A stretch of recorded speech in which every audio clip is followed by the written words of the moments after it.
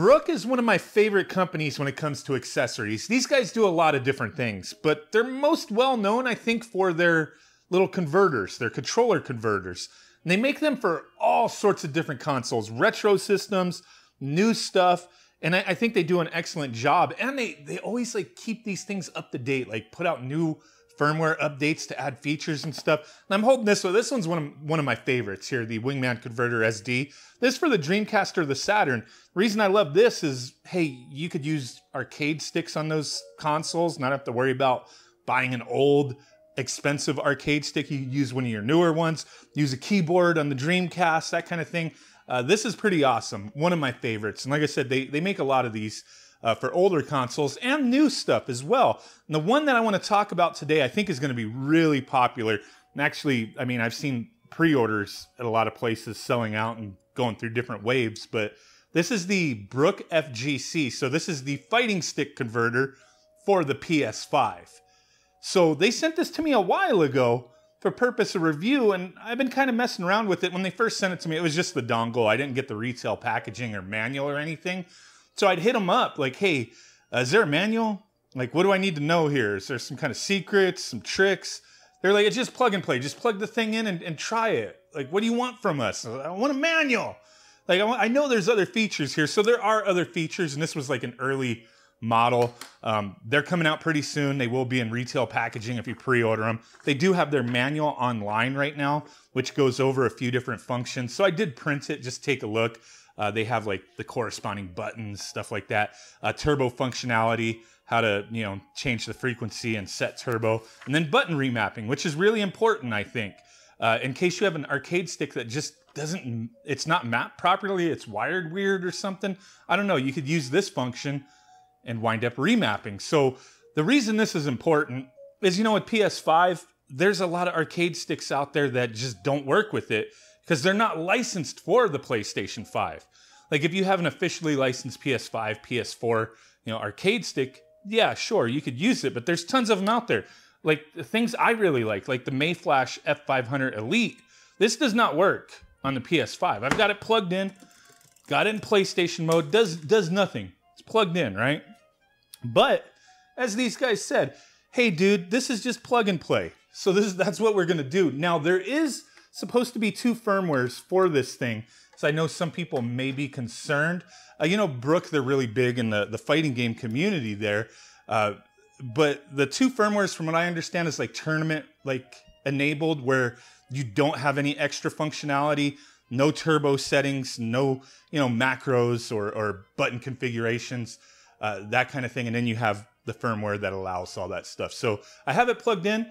The blue light is solid. I'll press the PS button, and now we are in it to win it. I think that's pretty awesome. So, you know, this kind of stuff to me is really important when you have a collection of arcade sticks. New console comes out, you know, PlayStation 5 has been out for a while, but you know, a new system comes out, you don't want to immediately get an arcade stick type of thing. These are options, and Brook does an excellent job with that. So I want to show that. Playing the Street Fighter 6 open beta right now, and you know what, my impressions, I know that's not really what this video is about, but you know, I do have a lot to say about this game. I've played the demo, played this open beta. At first, like, I don't know why I was confused. Like you see up here, I have the C for classic control scheme. Like at first, I couldn't figure out how to get it off of the modern. I hate the modern control scheme. It's just like button mastering. Like, I don't know how any of that works. It's just like a few buttons, doesn't work right.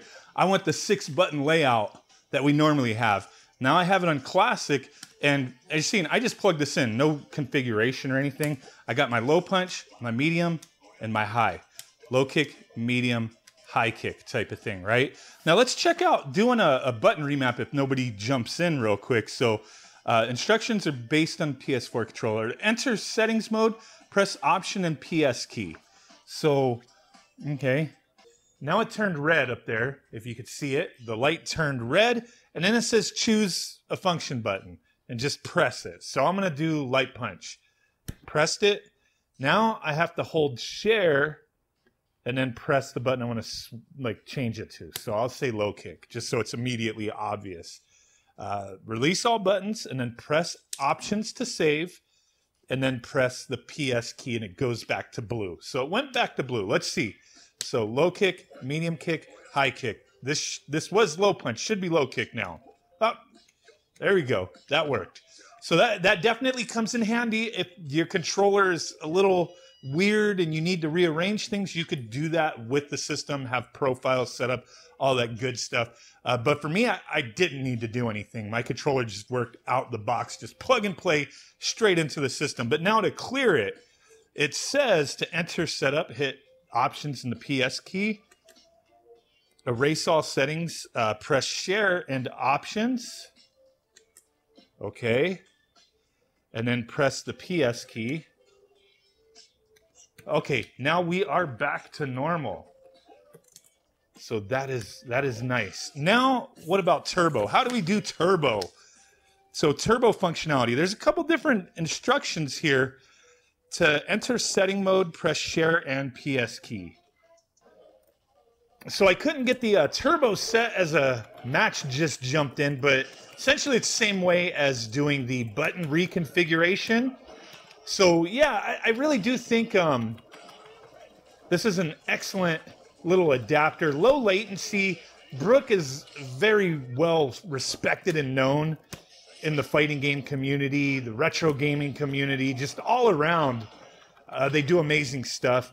And, you know, I've seen their interactions on social media as well where, hey, they, you know, somebody will say, hey, could you add this functionality or add support for this controller type of thing? And they're very responsive to that. And, you know, if things make sense, they wind up working on it. If people ask for it and it's feasible, they get it going, man. So that's really cool, in my opinion. I really enjoy the stuff that these guys do. I've bought plenty of their devices, but hey, I am appreciative that they let me check this thing out a little early. You know, there's a lot of these fighting games coming out very soon. Street Fighter 6 right around the corner. Tekken 8. Freaking Mortal Kombat 1, right? So a lot to look forward to for people. And, you know, there's a lot of these sticks out there. I really like this F500 Elite. It gets the job done for me. And I can, you know, use it across the board. Plenty of different devices with all these different adapters and whatnot. But, yeah, there you go. I'll put all the links down below. It's where you could pre-order, purchase. Look at the controller compatibility. Right now, they have on their list over 60 different arcade sticks that's compatible with this on the PS5. So that's really awesome. That list should grow over time if there's something out there that they missed. So yeah, let me know what you guys think. Really do appreciate it. Just want to keep this one quick, just showcasing, hey, it works. It was plug and play. There you go. Catch you on the next one. Bye.